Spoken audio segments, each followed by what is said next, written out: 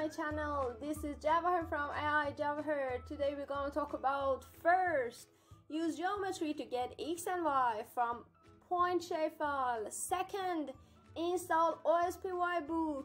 Third, print attribute table. Fourth, plot shapefile. Don't forget to push subscribe button. Give me a thumbs up to continue. Let's go. Well, in a previous session, we read shapefile by ogr.open, and also we get layer, get feature, and create a loop through the feature. If you want to know what is 0 here and how to create an index to the get layer, check this video. It was really helpful for you. Now I want to create a point shapefile from a polygon shapefile because I want to get a geometry specific for each point. At the first, I add a layer.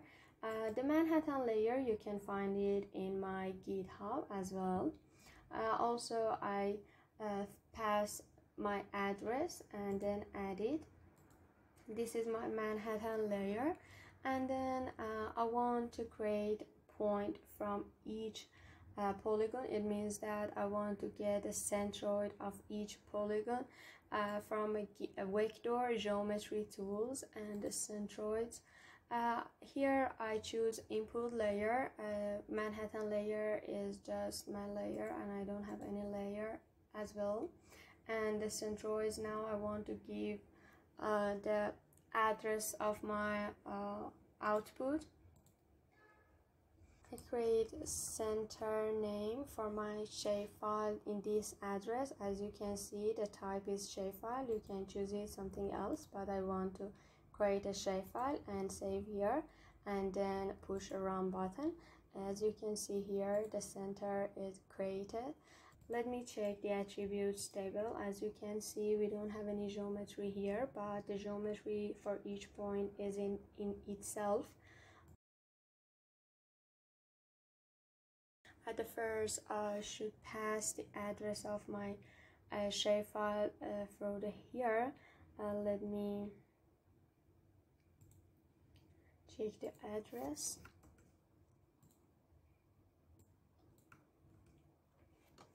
Don't forget to use a double slash or one backslash, and the name was center.shp. And I turned all the slash into double slash or backslash. Now I create a loop through my Manhattan layer. For example, for F means feature in Manhattan layer. At the first, I get geometry show f dot geometry. And then I want to get X and Y for each point. For example, is X geo dot for example get X, and also Y geo dot get Y. In previous session, I used, for example, f dot zone to get a zone attributes, but now I want to use get field. Look at here, I create zone, for example, and f dot get field, and the field is zone. I don't know, I typed the zone is capital or not. Let me check. I think it was small. And then the ID, for example, instead of I use get field here, I use get field as integer because I want get field as, because I want to get back integer for me. Location ID. And also I can use f dot get field as a string if you want to give a string from any attributes. For example, we have something in attributes table, if I remember true. Yes, it was true. Now let me print something. For example, I print if the zone is, for example, something zone, the ID is, for example, ID, and I want to show you, let's just finish, and I want to show you X and Y. I print, for example, X, so X, and then I print Y, then Y. Let me run.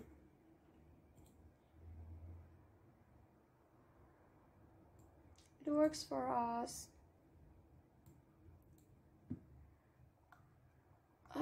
It gives all of them. Let me put break here to give just one of them, to give us one of them. Let me check.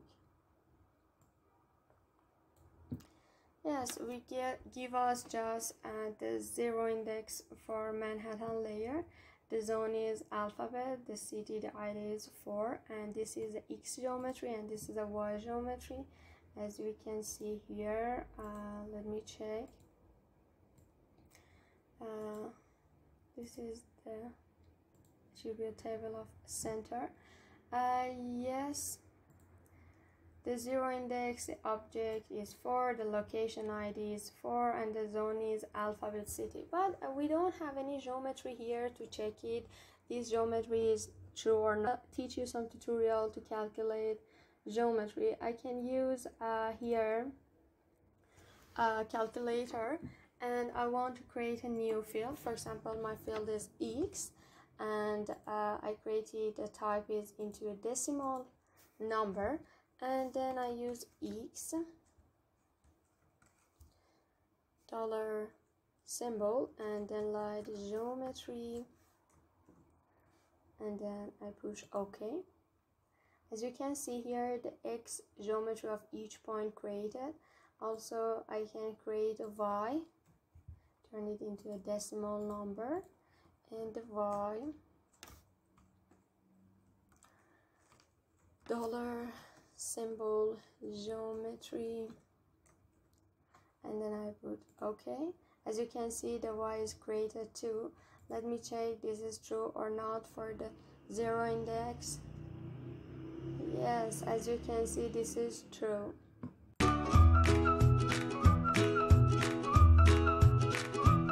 Well, you might find it useful to know about the function in ospybook module that will help you to visualize your data without opening any other software program, but for example like QGIS.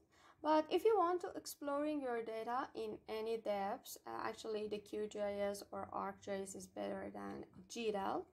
At first, I want to show you how can I install ospybook.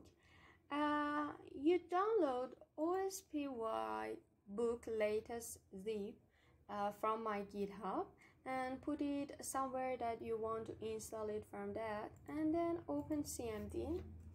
You can also do it by, for example, PyCharm terminal too, but I want to use CMD to show you in general. Okay, at the first, I activate my environment. Conda activate, for example, GDAL is the name of my environment. If you don't know how to create environment, how to install GDAL, check this video actually. As you can see, the GDAL environment is activated. Now I should write pip install and then the address of ospy latest zip, and then push enter.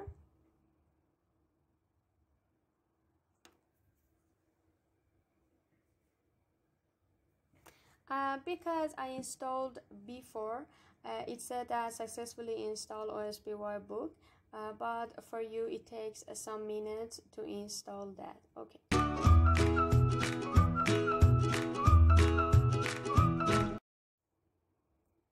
Now want to show you the attribute table. Before that, we open attribute table in QGIS like this, but now I want to have this attribute table in GDAL. At first, let me comment this code, and then I use import ospybook as PB, for example, and then use a PB. For example, I say PB dot print attribute table. If you don't know what should you pass for each function, press Ctrl, the mouse shape turn into the hand, and then click into the function. Something else, open it here, and it show you, and it has some description for you, what should you do or something else. The layer or FN, it means that you should pass the address of your layer here. This is my address of my layer.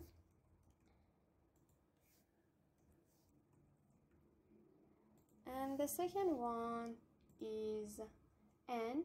N means how many row do you want to show you. For example, I want to show us 5 row, 5 feature. And then the fields, which fields do you want to show you. For example, fields that I want is for example zone and location ID,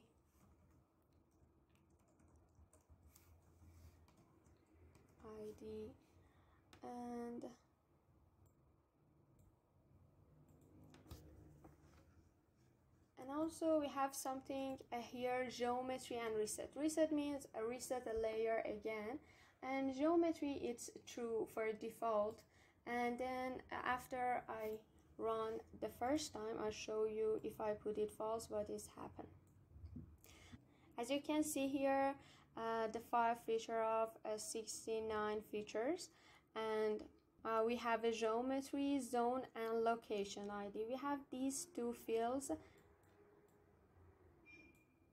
from fields zone and location ID, but if I put geometry false, let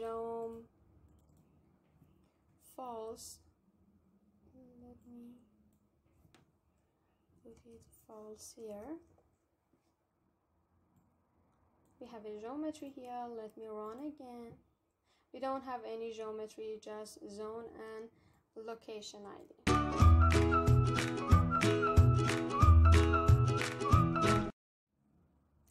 Now I want to show you how can we, for example, plot a shapefile, something like this in QGIS or ArcGIS by GDAL. At the first, let me comment this line.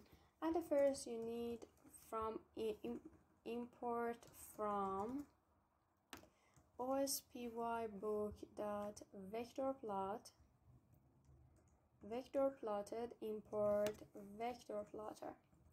And then in the most tutorial, they write it that VP vector plotted, and they interactive vector plotted by put it true, and then they write, for example, a VP dot plot, and then they pass the address of their shapefile. For example, this is our address, and then the symbol that they want to show, for example, the symbol is BO. Let me run this one. As you can see, nothing happened. In some other tutorials, they write that vp.plot and then the address, and then they fill as you know false. Let me run again.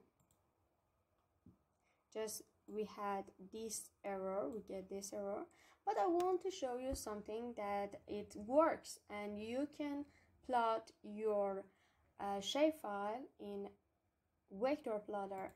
You don't need this line actually, and also you need non-interactive vector plotter, so I put it false here, and I write it repo.draw. Draw it helps to force to plot our shape, and then I run it. Well, as you can see, this is our plot here. It is not as beautiful as QGIS, but it works. Hey guys, today you learned a lot about GDAL. Congratulations! Push subscribe button. Follow us on Instagram. The codes are available on GitHub. The link is below. If you have a question, comment below. Give me a thumbs up and bye bye.